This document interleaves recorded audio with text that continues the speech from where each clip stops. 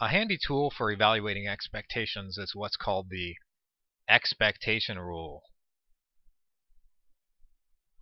Expectation rule. And to introduce it, let me first give you a little fact. G of x is a random variable if x is a random variable and g is a function, a real valued function on the real line that is measurable. So g is a measurable function. Now, this is sort of a technical condition I mentioned. I didn't really define exactly what measurable functions are, but I mentioned it, and you don't need to worry too much about this this measurable condition here, because most of the time any function that you encounter is going to be measurable. So this says that a function of a random variable is itself a random variable. That's the main idea. And a bit of notation, which is often used, is we often write EX for the expectation of x. Just a shorthand. Sometimes we drop the parentheses, but sometimes we still include the parentheses in order to emphasize how to parse the expression, basically. And here is the theorem, the expectation rule. So if x is a random variable and g is a measurable function,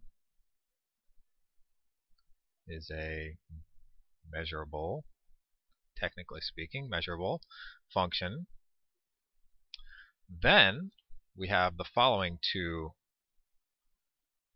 properties, probably following two results in two different cases.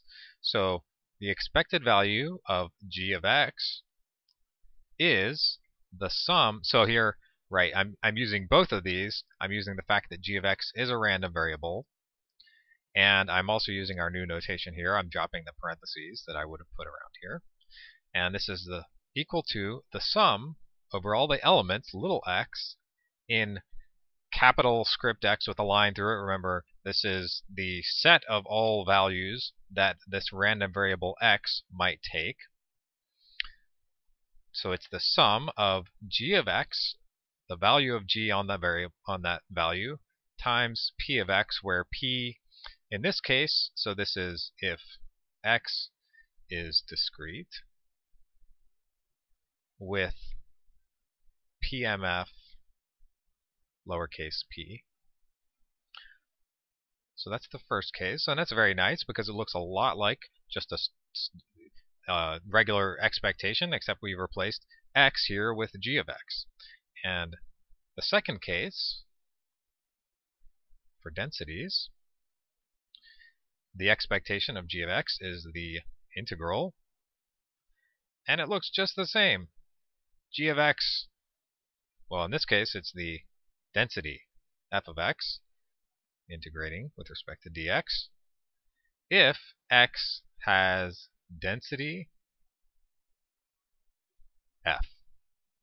And these both hold with our usual qualifier when these are, well, let's say when these quantities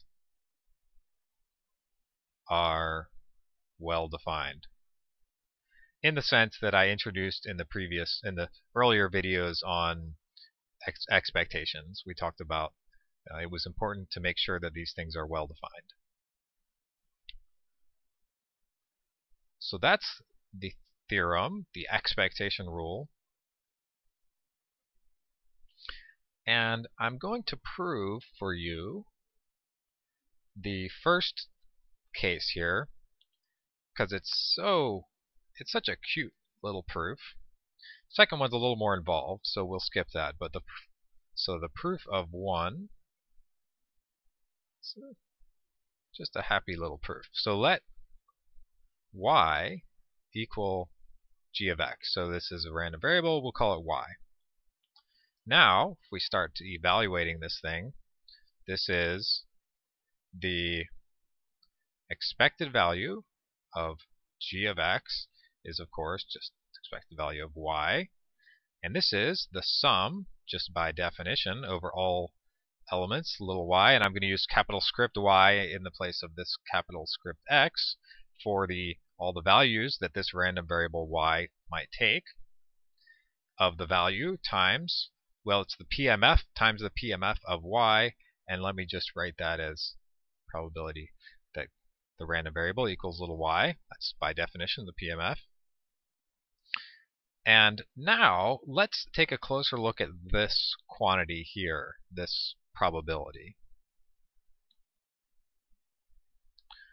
So this probability that y equals little y, by the definition of y is just g of x, so we can just plug that in. And now this is equal to, so this is the probability that g of x equals little y. And so this is, so we can, since x is a discrete random variable, remember we're doing 1 where x is discrete, and we can break this up into a sum. So we can sum over all, so what is this? This is the probability, so this is the sum of the probabilities of all the ways that x could satisfy this condition. And for any such way, you know, for any value, so a value x for which this is satisfied would have g of x equal to little y. So if we sum over all the ways this could happen, this is the sum over all the elements, all the values that x could take, subject to this condition, such that this holds, of the probability that x equals, that x takes on that value. And this is equal to, well, this is just, we can just plug in, this is the PMF here, right? So that's just P of x. And let me abbreviate this by x such that g of x equals y. This is all the x's that in this capital script x. Okay, now we have this little fact, this little result. So let's plug it back in and see what happens. Get a new color here. All right. So we'll plug that in. So we've got expected value of g of x equals this sum over elements little y. And when we plug it in, we can go ahead and move this little y inside the sum, right? So we'll go ahead and just do that.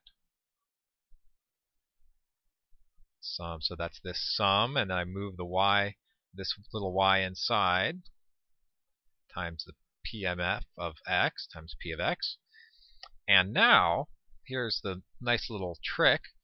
Since everything, for every x in this sum, for a fixed y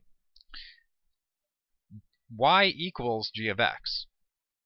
So we can substitute g of x for y here. So let me draw you a little picture actually real quickly to illustrate what's going on here. So I've got these values x, and I've got some values y over here. These are equal to g of x. So each x, so this is what g looks like. So g is a function from x's to y's.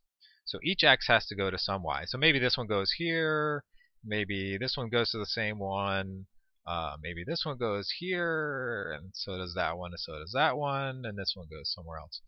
So this sum here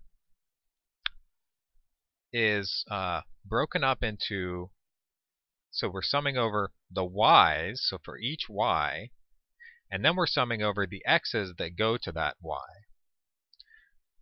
Right, so for this y, I'm going to sum over the x, this x, and then this x. And then for this y, well, there's no x's that go to that one, so we don't have any x's. No x's that go to that one. And then we have this y, and we sum over these x's. So this sum is actually a sum over all the x's in this script x. So when I plug this in here, so I have this still for now, g of x, p of x, and because of this, think about it this way, this is partitioning the space of the values x into these level sets, the sets where g of x equals y, and so therefore this is just exactly a sum over all the elements little x of script x.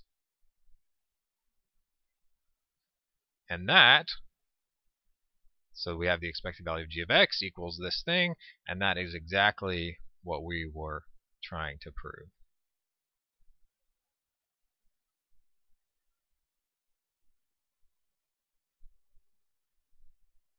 So here, remember, I carried through. If you're wondering where this popped up again, I suppressed it momentarily just to abbreviate the notation here. So that's a nice, happy little fact. Very handy tool to save yourself some work.